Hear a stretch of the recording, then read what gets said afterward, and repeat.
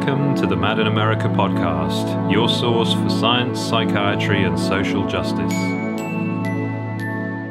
Hello, this is James, and welcome to the podcast. And our sponsor this week is the JAEC Foundation, which is hosting an international conference on open dialogue this August.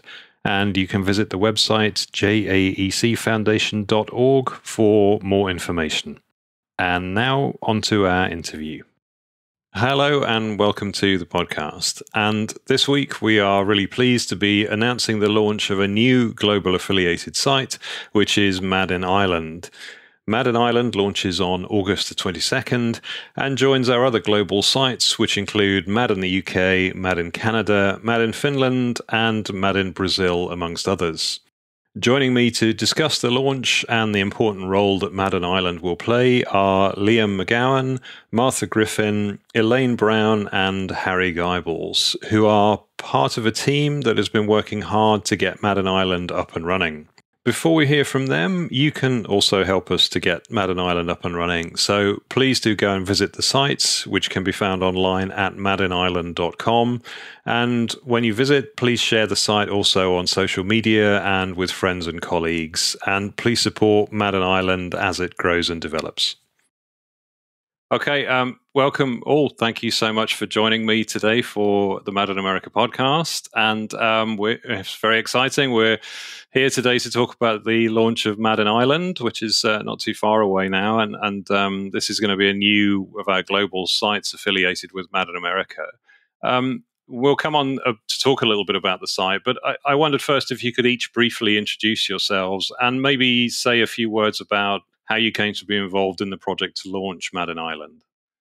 My name is Harry Gijbels, and thanks, James, for organising this podcast for Mad in America in advance of the launch of Mad in Ireland. It's been a long time coming, and glad to see it's come to fruition now in the next few weeks. I'm a retired mental health nurse professional. But I've worked in mental health nursing education for many years in University College Cork in Ireland, and have been have a critical position really since I became a mental health nurse myself many years ago. Soon began to wonder what this is all about. So I've had to shed a lot of knowledge and gained a lot of more valuable knowledge over the years, which as far as I'm concerned, was much more valuable in working with people in distress. My interest in Mad in Ireland stems back from quite a few years. I'm involved in various different, I have been and still involved in various different projects in Ireland. The main one is the Critical Voices Network Ireland, together with Lydia Sapuna. We keep that going for the last 14 years. I'm very active in the Hearing Voices Network Ireland, which was launched about in 2015, if my memory serves me right. And I've also been involved in setting up an alternative type of project, which is Sliella, called the Social Farm, to support people in distress or in their recovery. So those are three main areas of my involvement. And one of the things that led to setting up the Mad in Ireland is the presence of Bob Whittaker some years ago, where he did a lecture tour, which was organised by the CVNI, Mad, Freedom Ireland, and various other people and organisations. And then Bob came back some years ago at the annual Cork Critical Voices Network Ireland Conference. And I think the discussion started there again in setting it up. And here we are a few years later, it's coming to fruition. So that's a little bit about myself and also a little bit about Lydia Sapuna, because we're working closely together on the Critical Voices Network Ireland. So my name is Elaine Browne, and I'm delighted to be part of this. I suppose my background is I was originally training to be a counsellor. And I saw an advertisement in the local newspaper going into my third year of counselling, saw the advertisement in the newsletter that you could train to be a mental health peer support worker and be open about your mental health to help others on their journey. And immediately I was like, yes, I got the application in and trained through Liam MacGabhann and Paddy McGowan. And shortly afterwards, quit the counselling and did some amazing training. Yes, I suppose I'm described as a psychiatric survivor. I would have arrived at the training with what I didn't know at the time was a lot of internalized stigma. And a lot of people who go through the services, I'm learning through the years, like myself, would have come out of the services feeling a lot of guilt and shame. And that was a long recovery road rather than the recovery road from my mental health, really. So I was recovering from the services a lot. I worked within the services as a mental health peer support worker until 2016. 2017, I started my own practice, I suppose, as a mental health peer support worker within the community, and started having peer support groups in my living room, which is behind me here.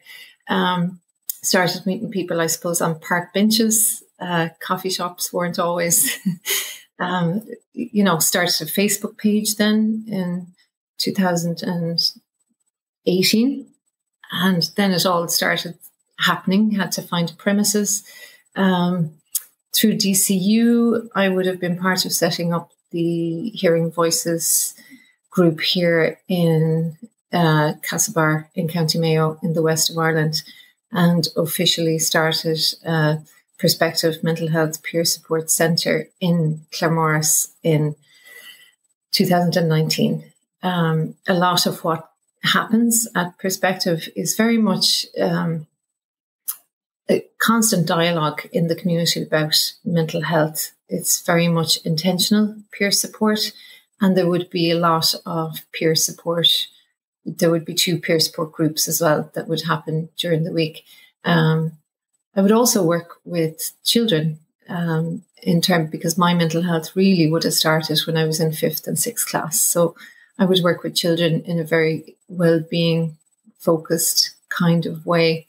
A lot of the people who have come to Perspective, there are 2 people now who are going this year there's a couple of people who have gone through DCU and trained as peer support workers, and there's one this year who has just completed the Sherry Mead training in intentional peer support.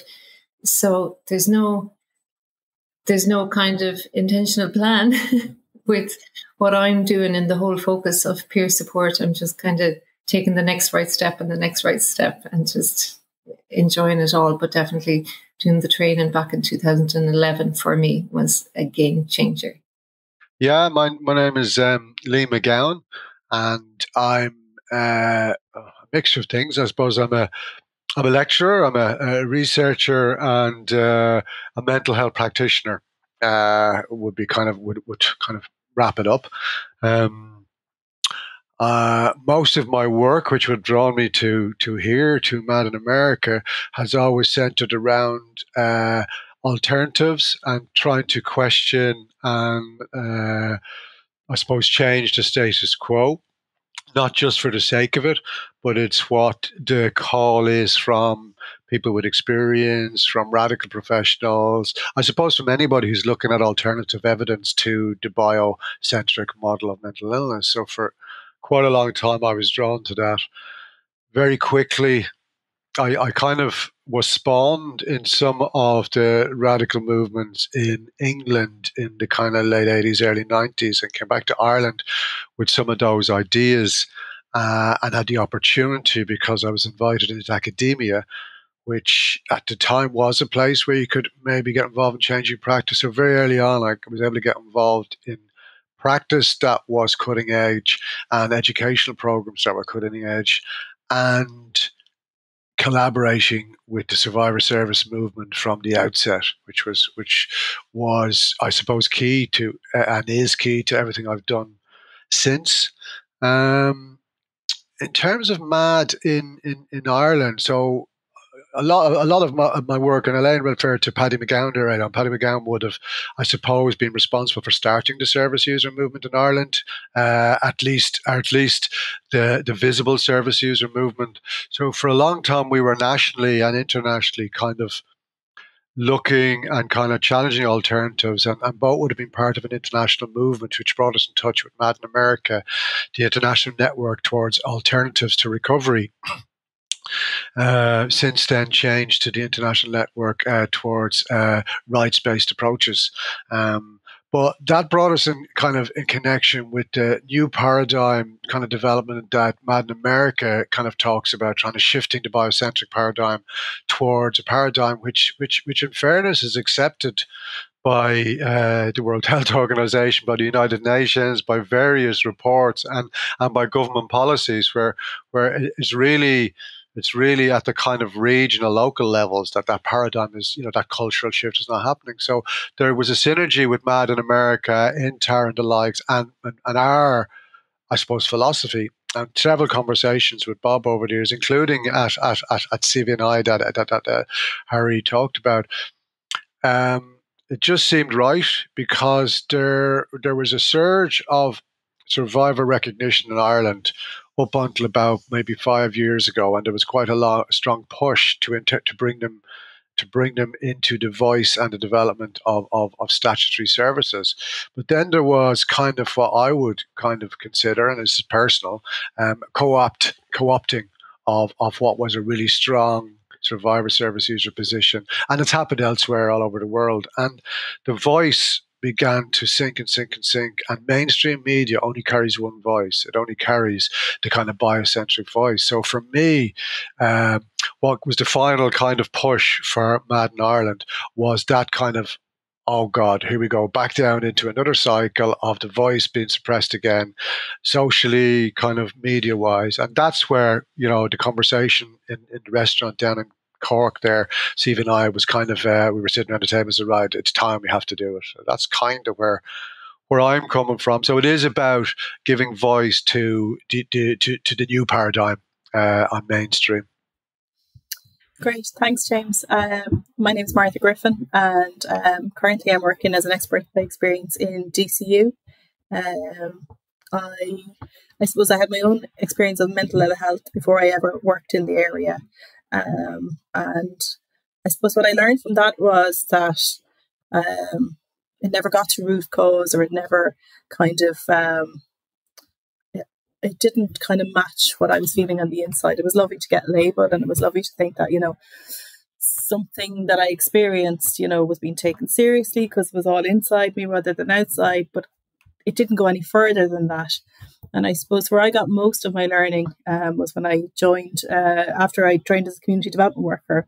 I worked in the Gateway Mental Health Project in Rathmines, and I worked with lots of people who had mental health issues. And I suppose when I walked in the door, I said, why didn't I know this was here before that?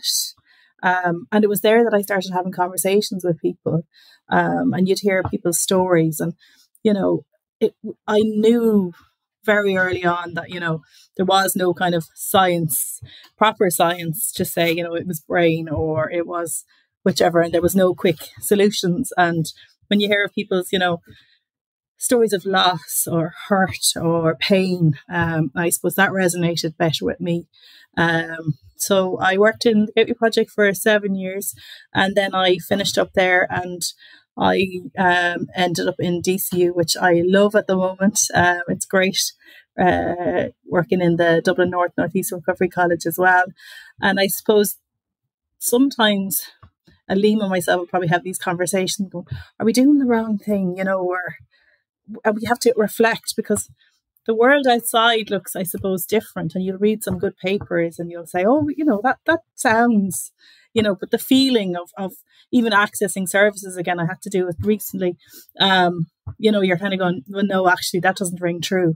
So I suppose there's a truth, and there's a kind of a veneer PR piece as well that's out there. And I suppose I want to kind of bring the truth into the light as much as possible. So that's kind of why I'm drawn to Mad in Ireland. Thank you all. Thank you all for introducing yourselves. So you all kind of touched on it in different ways, but I wondered if you had thoughts about, the context behind, how mental health care is approached in Ireland. And, some of you alluded to, a bio model. So, I just wondered, ask for your thoughts on, how things are now in Ireland and maybe what Mad in Ireland could do differently. And let's see if I can reflect on that particular question. I retired from UCC 5 years ago as a mental health nursing educator. I'm still very active, but I find it very difficult now to get a sense of what's happening in Ireland, being away almost from it. So if you look at the media, as Liam was saying, you only get one perspective. It's very difficult. I happen to know a lot of stuff because I have many networks and contacts, but I can imagine that for the average person in the country, it's very difficult to know what's going on, apart from the usual traditional way of thinking, because of the information is lacking. So I hope that Mad in Ireland can make a position there and maybe share different ways of thinking and working, and maybe by doing that we can generate some changes, because we're all working very hard in a sense, individually or in small groups right across the country. There's so many people doing so many such good work. And that, in a sense, is how we started the Critical Voices Network Ireland all those years ago, to try and bring people together and try and do something. And to some extent, we succeeded a little bit around that time, but it sort of faded away again. So I think, if we can bring all those diverse groups, individuals back together under one roof, we may be getting somewhere in the course of time. I'm not that optimistic about it, because the power of psychiatry and the power of big pharma is very, very strong indeed. But I think, yes, and to be part of an international movement as well. That's very, very important, and it's good to see that Mad in America is moving to Mad in the World. So a global network would help us as well in Ireland. Thank you, Harry. That discoverability of alternatives is so important, isn't it? And any thoughts from the rest of you about that, about how mental health care is in Ireland now and what Mad in Ireland can do differently? Yeah, I suppose if I can answer from a peer support worker point of view within the community, and I'm in year 3, I suppose, within the community, and I feel that what I'm noticing, that what's common to perspective is ordinarily people would go to the doctor for and expect a sort of a quick fix or a cure, and they're almost in the mindset of like, if I take this pill, that this will cure it, or that they would go to the services, in times of crisis for things really, when you sit down and talk about them and de-escalate a situation, is grief, loss, long periods of low mood, lack of meaning, lack of purpose. And, there's no pill that will cure that. But I suppose from my point of view, people are still in that mindset of, oh my gosh, I don't know how I'm feeling or what's going on for me, so I have to go to the only service that is available. And that is sort of the medical model of care. But really, like as Martha mentioned earlier, like the root cause is really something else. And it's, people can feel like they're going mad, and I don't know. And in those moments, they don't know what to do other than go to a service that is highlighted for mental health. But really, the way that I'm trained as a peer support worker is that like mental health is a human response to life events and to life itself, and the interior response to life events. And there's no pills that can cure that. So I suppose for me, Mad in Ireland would very much be widening. And I can see a change at perspective in year 3. People are beginning to see that there isn't a pill that cures this stuff. And I suppose the chemical imbalance theory was thrown out, I think, in the 1980s, was it? Or I would hope that Mad in Ireland would open that up to seeing that these are human issues. These are human responses to life events, and there isn't a pill that can cure it, that you have choice. You know, if we really de-escalate the situation, you have the answers within you to find the solution. And the person, I suppose, through someone else's opinion or doctrination is not the way forward. And it's the same as myself. I got locked in that kind of model, and it didn't serve me. And unfortunately, it's heartbreaking for me to see all the time the people who get locked in that sort of doctrine. And you know, for me, it took a long time to come off medications like Effexor, lithium, stuff like that, because they're heavy duty drugs, you know. And I feel there is a way forward. I'm not anti-medication, but I feel there is a way forward for people to have something different, to have choice and alternatives, and you know, to be able to have a menu, if you like, of stuff that's out there, because there are amazing people doing amazing work, and what works for me doesn't work for somebody else, and vice versa. But to have choice, so that would be my hope. And I suppose the mental health services in Ireland at the moment, there's no menu, there's nothing out there. You know, there's only kind of a one-stop kind of shop, really. I suppose for me, if I think about Mad in Ireland, what Mad in Ireland can do, we there's two things happening. There's no doubt that there's a very slow attempt by services, through well-meaning people, through policy change, to try and change the status quo. But as Elaine said, there's no menu. We've got an infrastructure that's just not recovery orientated. So part of the challenge for people who actually want that system to change is, how can we do it within an unchangeable infrastructure? Like some of us, and probably everybody here on the call, we're so used to knowing people and ways of working alternatively that it's very easy to forget that the majority of people think there's only one way, and that's the only choice they have. You know, I keep having to remind myself of that. And as Harry was pointing to earlier on, mainstream media sells that no menu approach. There's mental illness, there's no menu approach, and we have a really strong biocentric kind of professional stance at the moment, and it's a resistance to an actual beginning of a paradigm shift. You can see it, you know, the stronger the biocentric because of the other stuff. So, and I know of good practices in services. I know of people, and I've been part of that movement with them in services, doing open dialogue, doing trauma-informed care work. You know, one of the services we're going to showcase at the launch, 49 North Street, has turned what would traditionally be called a day hospital into a completely different kind of, you know, place for people to go to. So there is the possibility, because unfortunately, you know, probably 90% of people have to use statutory mental health services. So what I'm hoping is that Mad in Ireland can showcase the other story, the other paradigm that can work wherever. And it's not only a paradigm for the kind of the people who can afford it, for the people who live the alternative lives, that it's a paradigm that professionals working in the services can also see, Jesus, I could do that.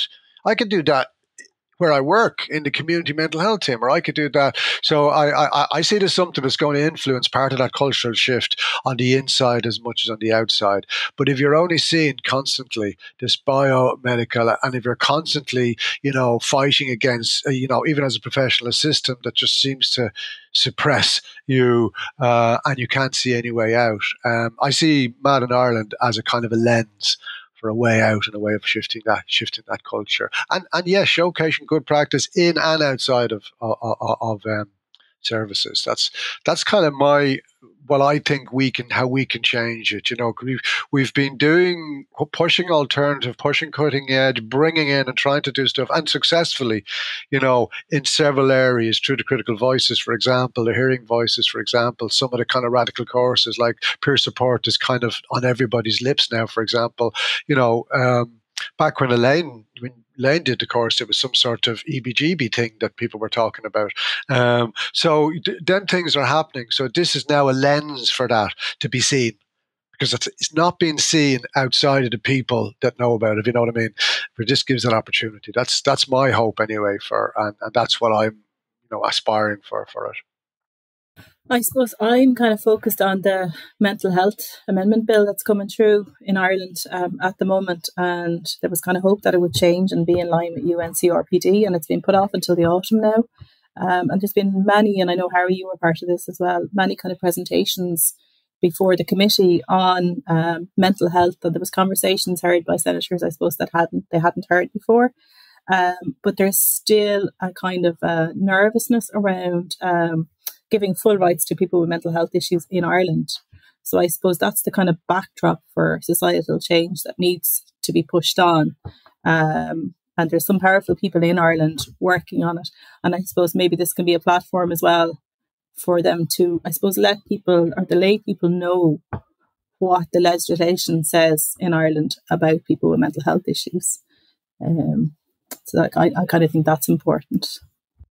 Thank you, though. Well, that's really helpful. So if we can turn to the site itself a little bit. So, I have to say, all of us at Mad in America are really excited and thrilled to see you get underway. And, we know that, we know from the other global affiliates that there are so many important roles for a site like yours to have in terms of sharing survivor stories and, as you say, connecting people with experiences outside the kind of traditional system. So, I just wondered what your thoughts were on, what kind of content Mad on Ireland is going to have and what your plans are after the launch, to kind of develop it as it goes forward.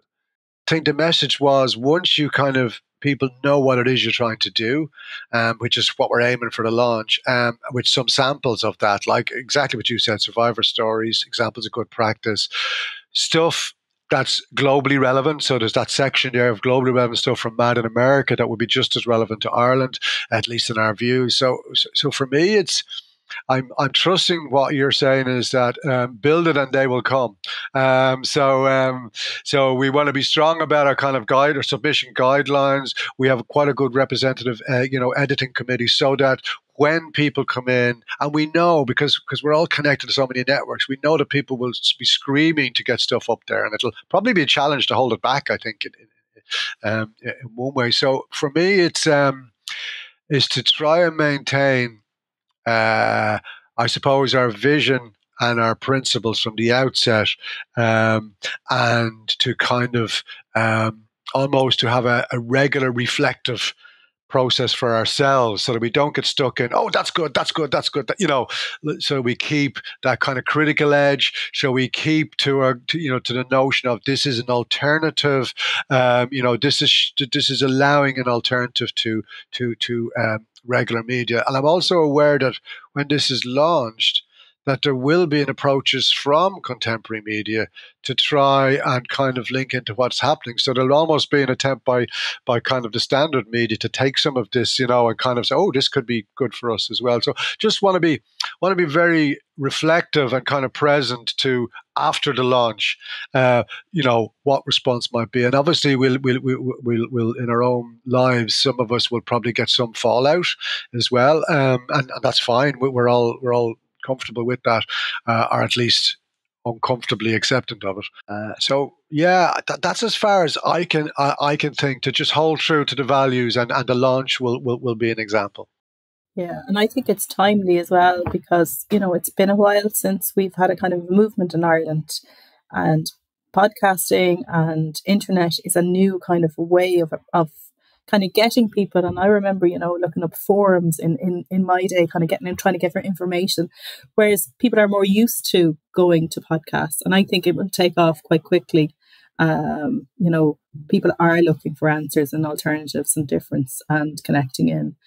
So it's very exciting. I'm looking forward to seeing the Irish flavour coming out through the website and the podcast as well, because it's lovely to listen to Mad in the UK and Mad in America, but it'll be good to hear all the different voices as well from around the country.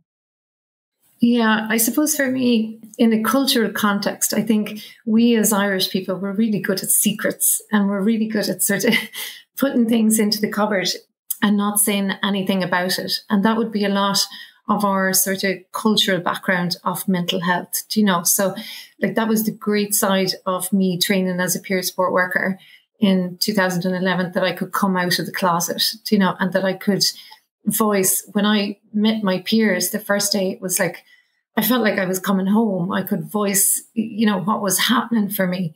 And I think for me, the content as a peer support worker is very much about normalizing these experiences, because as a peer, I don't see them as illnesses. The people who come to Perspective and the people I have met on my journey are not ill. They're experiencing extraordinary experiences, internally to life or to life events. People have voices and visions as well that are part of their makeup and who they are. It doesn't always, mean that they're ill. Sometimes these can be an enhancement to life, I feel, and they make the world more colourful. I've definitely met amazing people like to my life and work as a peer support worker. So I feel that the content, normalizing mental health, and I hate even calling it mental health, normalizing being human. We've had 3 suicides here in the last month. So, I want Mad in Ireland for those people who didn't make it, so I wanted so much, and I feel guilt every time somebody doesn't make it. And I want the content to be for the people who, before crisis, are feeling a bit sort of, what's wrong with me? Am I going mad? What am I experiencing? Who do I talk to? Where do I go? So I want them, to talk to people who, as Liam said, used to have mental health, who've done the journey, who've done the road, and who hear about other therapies and other things that are out there, without it escalating and without it coming to crisis point. So yeah, I would hope that the content would be very much based around the evolvement of the person as being human rather as being ill and unwell. Yeah. Like Liam, it'd be interesting to see how this site develops over time. I don't think we have any idea at the moment. We're talking about control. In a sense, we are in control. We do control what goes on and what doesn't go on. So in a sense, we are in control. We're controlling that. Be interesting to see how the media responds to it, or how we respond to the media, and vice versa. What do we do to engage with the media after the launch? Do we wait for a while and see how things develop before we maybe approach the media and say, here we are, take note? No doubt, the Twitter account will be very, very important. That we've talked about it at our recent meetings as well. So that'll be an important feature of it. But also, what will the site hold? And we've talked about that. Will it be a suppository of information? Will we have particular, specific themes that we want to focus on over a period of time? Martha referred to the mental health, the new bill. Now that might become a theme for a while, just to focus on aspects, on things that are happening in Ireland. I'm thinking about all the different national Mad in the World affiliates. Now they all have their own ways of working as well. They focus on different aspects. Thinking about the ones in the Netherlands, focusing very much on psychopharmacology, I think. So there are different affiliates who focus on different things. They share a lot of things, but also have their own focus. And like as Elaine just said, that we have to try and sell the Irish one, and also conscious that we are, of course, representing the island of Ireland, all the corners of the island in a sense, and we hope certainly that we get people from the north, the northern parts of the island on board as well, in influencing and working on the site. Absolutely, and in terms of people, listening to this, I mean, firstly, I don't think people know how much work and effort goes into launching a site like this, and how much of a labour of love it is. So I'm really grateful to you all for everything you're doing to pull this together, and really in terms of listeners, they can really help by publicising what Mad in Ireland is doing and its presence, and I think you said yourself that, the nice thing about the affiliate sites is they can take really interesting international work and apply a local lens and a local flavour to it and make it meaningful for the people of Ireland who are desperately seeking an alternative to perhaps a very difficult situation they might find themselves in. So, certainly listeners, encourage you to visit the site and to read the articles and to, promote the site on your social media and share it with friends and that kind of stuff. That's hugely important to the life and survivability of these sites, isn't it? Yeah, I think it's necessary as well if we want to push, I suppose, what's coming down the line over the line, because, I mean, it really kind of sets the tone for the policy and, practice in mental health services as well as outside. Definitely. There's been a few groups and there's been a few kind of worrying kind of developments in Ireland recently where NGOs are attending conferences that are supported by pharmaceuticals and people more kind of leaning into the mental illness language rather than mental health because, they're saying, well, some people who suffer from mental health, it's different. There's a small cohort over here who won't recover and who won't do well. And so there's a kind of a division or a kind of a, keeping and disabling a whole group of people based on, I suppose, old ideas. And even when we have our policy, we draw up new policies, we don't have a, let's think and bring in the latest kind of scientific evidence for it. It's more like, well, this is the structure we have. Where do we go from here? There isn't a reinventing at all. And I suppose I'm particularly worried about kind of, young people in Ireland. I always think of my kids and them accessing, services and what that would look like or what would happen if they needed support for their mental health. And I would say currently, and a lot of people who work in mental health services would say the same thing, they wouldn't send relatives in.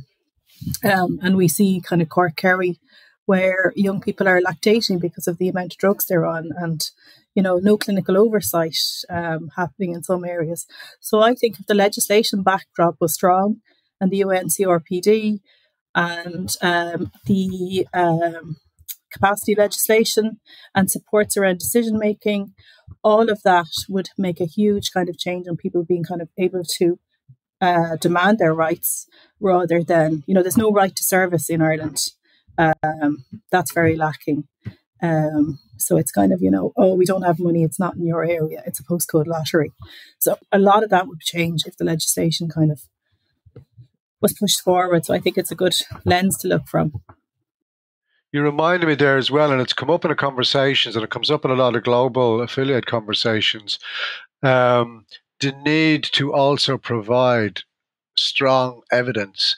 Now, a much broader evidence than kind of a pharmacological chemical evidence for most of the biocentric stuff, but a broad evidence so that the old paradigm kind of gang don't use the standard kind of where's the evidence. So we know there's more evidence backing up alternatives than there's backing up the originals. So, but I think I'd like to make sure we kind of keep that there so that when people are making arguments, they have evidence, at least as the old paradigm understands it, as society understands it, to back up what it is they're saying and doing. Yeah, if I can add just quickly, I suppose, just going back to the human rights issue just for a minute. With the human rights issue, I suppose for me is confidentiality, and a human rights issue of, having choice rather, and for the person's pain to be witnessed and acknowledged rather than to be observed, and there are, alternatives out there that pain can be witnessed and acknowledged, confidentially without it going to part of a bigger team. And for it to be observed, for my pain and my peers' pain to be observed is very, I can't even put a word to it. I requested my files from the psychiatric services and it was observed. I was having a relationship with another patient, which was not happening. I suppose in all of that time that I was there, it was never asked, well, what do you think? How are you? I was told how I was rather than, and that's what I want for people. And that's a human rights issue, as far as I'm concerned. And I suppose the other thing is as well is, because I would be asked to go into schools and stuff. And what I witness in schools is that like children are told about illnesses. So they're given the names of like depression, schizophrenia, bipolar, and that's not what I want for my child, my 16-year-old, or my friend's kids, or any child. Yeah, it's conditioning, isn't it? It's conditioning. So they're already put into this mindset of sort of illness. And if you get ill, this is what you do, and this is where you go, And I want something different. I want for people that they hear that, like, human distress is normal, and, for it to be acknowledged and witnessed in confidential environments is part of the sort of overcoming and healing and recovery journey of it all. And I think people have a right to that information, and I don't want us to be sort of like us against them. I would like, sort of more of an amalgamation of sort of an awakening, if you like. That people see that, like, this is not working. So we need to sort of look at a bigger picture, a more authentic, honest picture of the reality of what it's like to be human now on this day in 2022, and not from an illness perspective, from a loving and humanitarian and dignified perspective. Thank you all so much for taking the time to join me today and to share really, really exciting details about Madden Island. That there is such an appetite for all that you're going to do, and so many people will feel empowered and touched and reached and connected with it. And, we know from other affiliate sites that while it's a lot of work, it's just hugely, hugely valuable and beneficial. So it's been fantastic to talk to you all about it today. Thanks, James, and likewise. Thank you so much, James. Thanks. Well, I just want to thank Liam, Martha, Elaine, and Harry for joining me today. As a reminder, you can visit the site at maddenisland.com, and you can support them as they get up and running by visiting regularly and sharing the site far and wide. Thank you so much for listening today, and until next time, take care. Thank you for listening to the Mad in America podcast. Visit madinamerica.com for more news, views, and updates.